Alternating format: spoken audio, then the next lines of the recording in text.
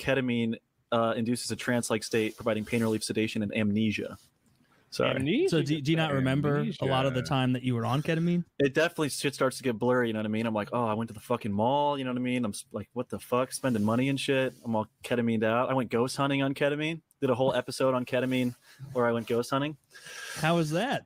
Find Did you anything? catch any ghosts? No, dude, we went to the Ghost Athorn Tower in Bangkok. We couldn't get in. This guy pulled a machete on us, and fucking, I fell like 6 to 8 feet off of a gate right under my back. I have it on camera. It's really funny. Were you trying to climb over the gate at the time? I had jumped over the gate, and then the dudes told us to leave and whipped out like a fucking machete, and I jumped off the gate and fell really hard.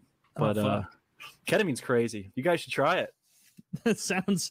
Not sold. Yeah, it doesn't sound that great. I'm nervous to put the video out because I feel like, YouTube with their TOS and everything, like, can I have me explicitly doing ketamine on camera? I don't want to get age restricted. I definitely don't want to get it taken down. Yeah. Like the Thailand episode's age restricted, demonetized, all that. I would imagine you definitely can't show yourself doing it. No, I'm not going to snort anything on camera I'm because I like to fucked leave it up all that open.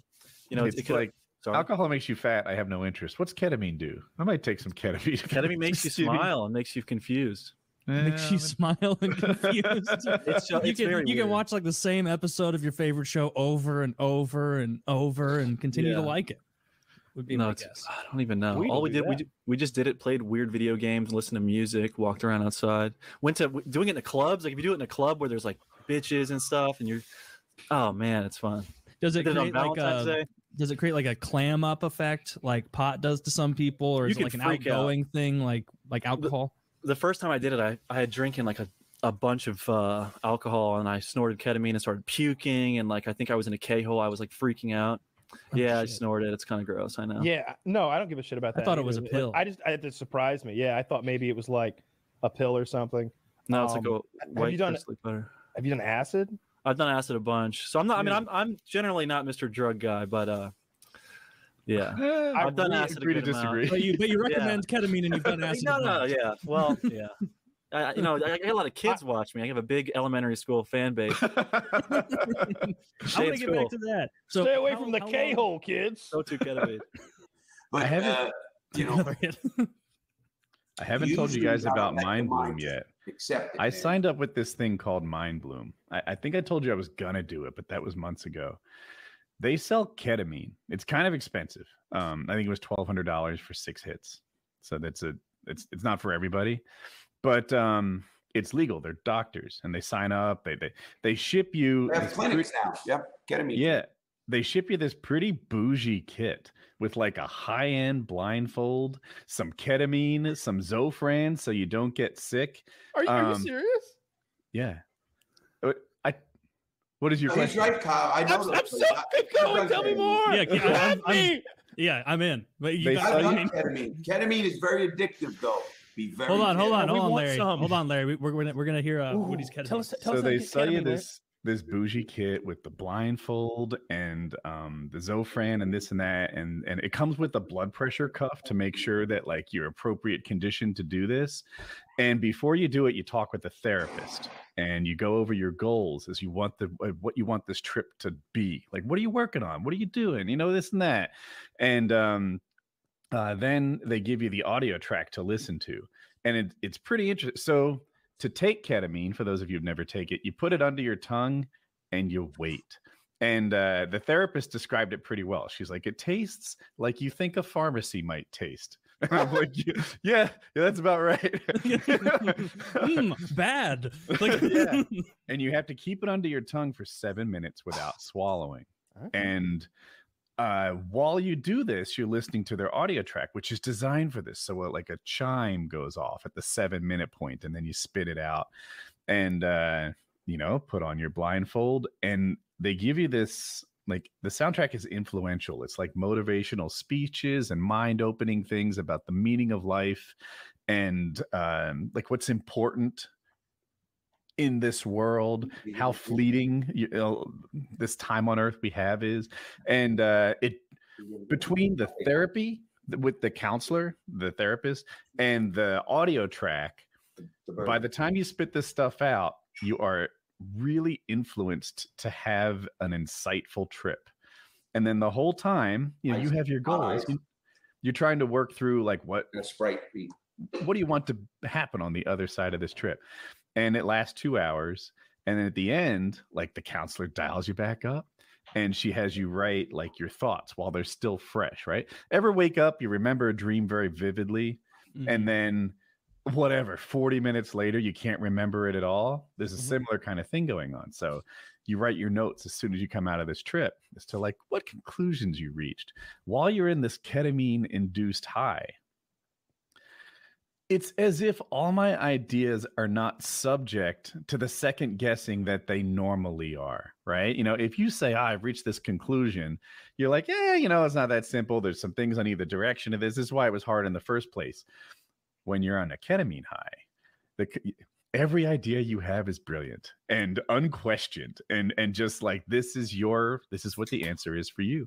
So I just sort of wrote down all these things like relationship things, life things, career things, finance things, and these were my answers at the time. Now, well, you know, they don't necessarily survive, you know, your sober interrogation of them, but it is pretty neat to see what your mind arrives at when it's unencumbered by. Is the blindfold just, is that for the full 2 hours or just that's for the full 2 hours? Except for the first 7 minutes. I think I wasn't blindfolded when I waited with it under my tongue. So I have so many questions. How did you find, what's this service called? Mind Bloom. Okay. And how did you find out about them? A friend sent it to me and said, like, you know what, you might like this. And I don't know how to say this without being an asshole. I didn't talk about money. I don't know how to be an asshole. But $1,200 for this, this is reserved for people who have $1,200 to throw away, right? It's not everybody. But it was how many hits? Forgive me. 6. Yeah. So here's what happens. They give you a dose the first time, and they're kind of aiming at the low side of right. And I came back and I was like, you know what? Like, I was high. It was influenced. I liked it. But the truth is, by 45 minutes in, I felt like, ever be drunk? And you are drunk. But if your mom was there, you could act not drunk. You could fight it and undo it. Yeah. And I was like, I feel like I was kind of there, you know, like I was definitely influenced and doing it. But the second hour, I was almost trying to be drunk, like white girl on White Claw. Trying to keep it going. Yeah. So they doubled my dose for the next 5. And that's what happens. They send you 1 dose, you report back how it went, and then they send you the next 5. Okay. So I got questions for that. Go ahead.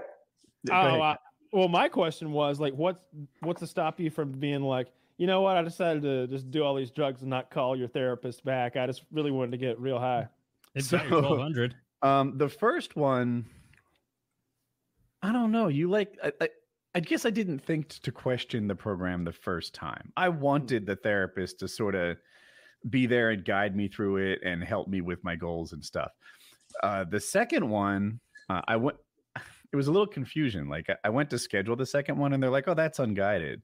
And then they were texting me like, hey, why haven't you done the second one? I was like, low key, I did, but I didn't, you know, your website said that was unguided. I'm a little mixed up. And then 3 through 6 are just on your own. So, you know, they don't do that hand holding once you develop your own expertise. I'm curious. I don't know what ketamine costs on the street, and I know that really doesn't matter because I don't want to commit any crimes. But here's why it does matter. If I found out that ketamine costs like LSD is cheap as fuck. LSD is like $25, and we're gonna get out of our minds. So if I found out that they were selling me $1,200 worth of ketamine, but really it was $12 worth of ketamine, I'd be like, God damn it! Is there a place I can just travel to and make a vacation of this and do it there? Pause there. I know the answer to this. Yeah, that. It's yes. I paid a lot for this, right? Some people are going to call me stupid, but I get to choose that I valued the therapy a lot. No. You kept yourself out of any possible legal trouble while getting exactly what you wanted. Well, you haven't heard me through. Oh, then I'll listen. I can go to a place locally, I've learned, like in Raleigh, where they give it to you by IV, and it's stronger and cheaper and better, right? But I still don't feel ripped off because I feel like I got the value out of the set, the setting, the audio, like all those things. I was brand new, right? Yeah, it's a service. If when I finish that, if I still want to do this again, I might go and do the IV route the next time around. But for me, it was like Is this a North Carolina thing? I don't mean to interrupt you, but I'm boggled here by the idea that ketamine is being slung out on the streets by doctors. Ketamine is a prescription drug, and doctors are given leeway to prescribe what they think helps you, period. It's given out by anesthesiologists pre-surgery frequently, I'm told. See, I knew that, but like, okay, it's not like I can go somewhere and get some laughing gas. There's not some doc who's like, "Hey, you want to go on a little silly trip real quick?" Like that doesn't happen. So why is if you have a cool dentist? Yeah, you It smells like bubble gum. Hey, Woody, I totally get what you did. Totally get what you did because of the experience. It's like going to a great massage parlor or whatever it is. It's an experience. When I did ketamine and have done ketamine and done acid, and I'm with Kyle, I like the acid a lot better. And I'll tell you what, I didn't do that 7 minutes. You didn't have to do that. You know, we did a dropper, you know, like what do they call them? A fucking eyedropper. Yeah, like an eyedropper. Yeah. Whatever. Under the tongue, boom, let it. I fucking totally enjoyed the high because I felt like you said, I didn't give a fuck kind of deal, like whatever it was, but I couldn't even stand up. I was laughing at myself. I could not fucking stand up. So when you think of that, how do you not stand up? It's fucking. You must have had a much higher dose than like this, like introspective journaling. Well, the 7 minutes, it must have been crazy. But again, I've done a lot of drugs. LSD or acid or whatever you want to get me always to the best place that I've been where you can laugh. Oh shit, he's got his fucking ketamine kit. God damn, they call it ketamine. A couple of names. Dude, 2005, Woody would not recognize this man. This yoked ass fellow coming in with his ketamine kit in his mansion. Having a ketamine, yeah. Dude, you said that so well. Walking in with his ketamine kit and his mansion, like this is the coolest thing you've ever done. This is my bougie little ketamine kit, and I open it up. I can't stress enough how high quality this fucking eye thing is. It's got like little pads here. Anyway, $100. This is a notepad. I don't write very well, but I type well, so I didn't use it. It comes with this tricky little pen. Everything about this is high quality. This is the blood pressure cuff, if I could open it with one hand. And finally, I don't want to show this too carefully because it's like my doses and personal information printed on it. But these are the ketamine tablets. And this is the anti-nausea Zofran stuff. And this is just my freaking bougie little ketamine experience. Did you need the anti-nausea? I haven't tried it without it. I'm finished, Zach. Oh, I wonder. I'd like to hear others' experiences of doing it without it because, so I'm going to do this. Is this North Carolina? Is this everywhere? Like what? It's my impression it's everywhere, but I'm not sure. I just know that it's in Raleigh. I am going to I'm going to find the closest way to go somewhere and get an IV of fucking ketamine. Although I do hate IVs, but I'll do it for this. If they'll give me the anti-nausea, I'll put the IV in myself. That's you the don't problem need an IV. That's for sure. I want the hardest hit I can get. I want to go somewhere. It's just going to get there quicker. It's not so much harder. You know, it's a process, but it's going to get there. Well, however they'll give it to me, if it's legal, then I'm absolutely down because I love shit like this. I never thought I would do ketamine because it sounds so. It's like, how did a dealer get this? Because it's like an anesthetic. It's a horse tranquilizer. Yeah, I've heard it. I've heard cat tranquilizer. I think vets just have it. Do you have to rob a fucking vet to get the shit? That seems so shitty. I know a guy who can rob anything. Hear me out. He's a crooked jeweler. I bet they've got good shit. I bet if you break into like an animal hospital, that they've got like the animal version of some really good stuff, but under less scrutiny than a pharmacy or a hospital. Here you go, Kyle. You get caught robbing some dogs, you could probably just offer. Kyle says there's one in Atlanta. That's that link he gave you. Zach when prescribed by a physician licensed to practice in Georgia, ketamine for off-label treatments is legal. Boom. So you can get on it. I was just told by a friend of mine who's in this business and he sells to doctors all kinds of stuff from MDMA to all the psilocybin, everything. And he talked to me about ketamine. He goes, Larry, they think they had a opioid addiction crisis in the country. goes, ketamine's going to be worse. This is what a guy's been around for a long time. He said is very, very addictive. Now, I've done it a couple times. Again, I didn't have it. He goes, not everybody, always. Yeah, you seem resistant to addiction if you did the opioids like that. Me, I can't speak to that kind of. I forget if I've done 2 or 3 trips. I think it's just 2 so far out of the 6. Yeah. So, and I'm like, it's been 4 weeks. I'm not pulling for it or anything. I'm actually behind schedule. You're supposed to take it weekly. The idea is that they call it, I don't know how much of this is bullshit, but it seems to be in actual research. They call it, I think, neuroplasticity, where you're just a little more influenced, where you can program yourself to have happy thoughts and be good. And you should take it weekly so the sort of neuroplasticity sets. It's cumulative. Mm-hmm. I haven't done that properly. I took one, waited 2 weeks, took the other. It's been like 4 weeks since then. So I'm not following the program like I'm supposed to. Okay, but describe the high to me, because this is kind of out of your normal sphere of influence. This is different. Everyone's so bad at describing highs, and I'm no better. But for one, I was in a very good mood. They put me in this sort of setting that I was there to work problems out and not waste the high, right? So I'm like intentionally thinking about what to me are the major things in life, like family, finance, relationships, like all that shit. And what brings actual joy and happiness at a deeper level, right? Not roller coasters, but like fucking fulfillment. And so I'm there like processing those kind of thoughts, getting ready to take notes on it afterwards. And every thought I have is the right one.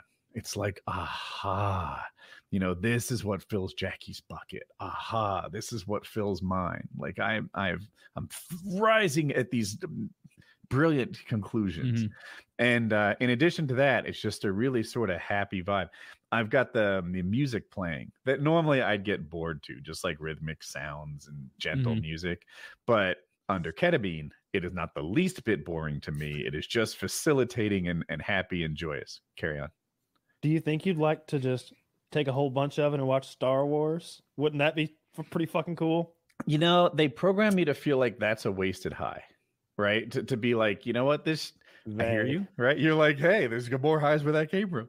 But to me, like I really got into sort of they have Mind Bloom has audio tracks, right? They're labeled 1 through 6. And if it's your third time doing it, you listen to the third one, and it's sort of a speaker putting you in the mindset to sort out problems and issues.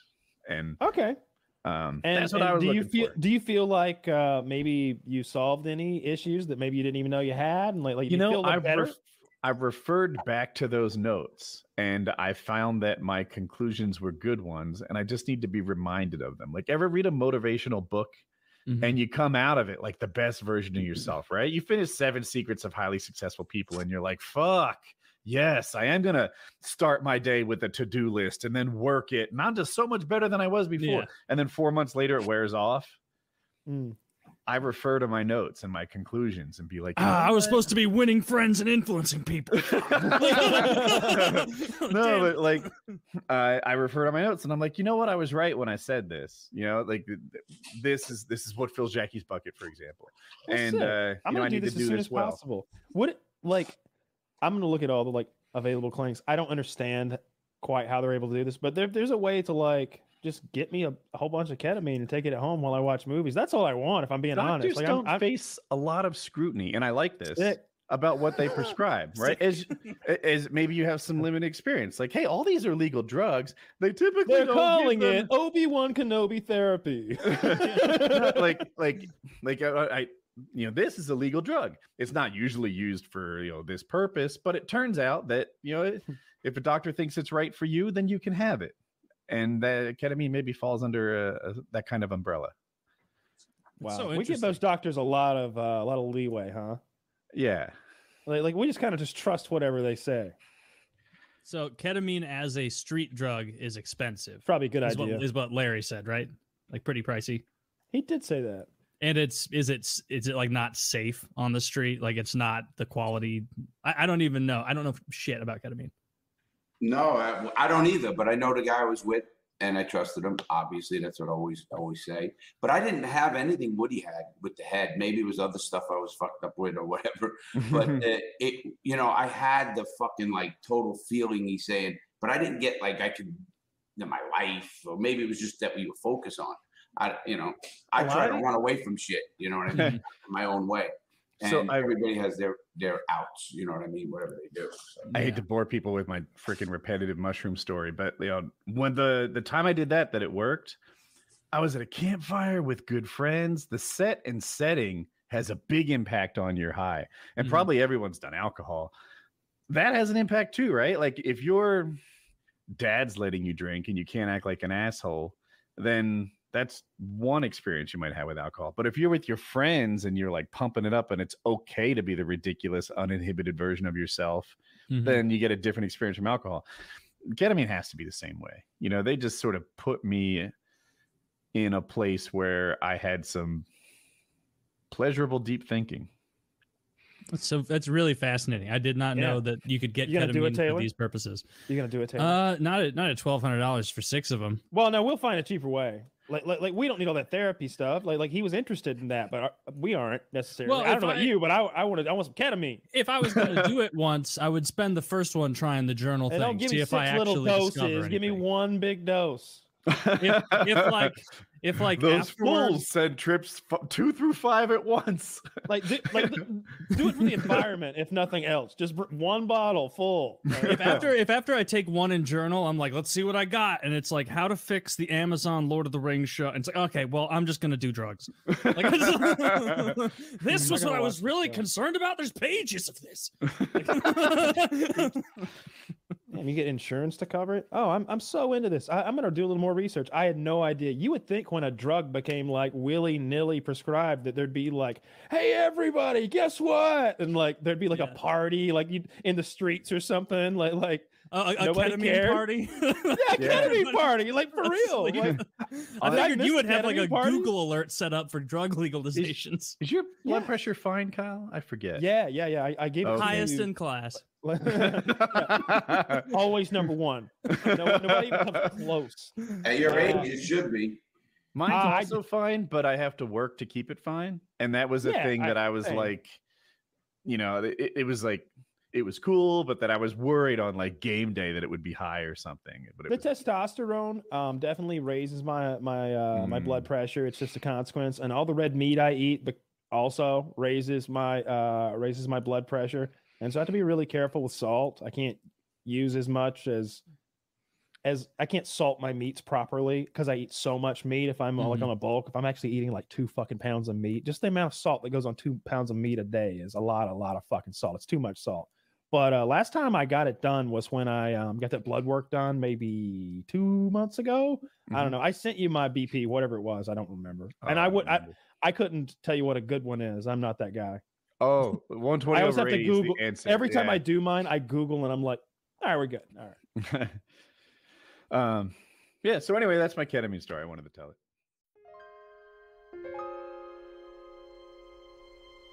it.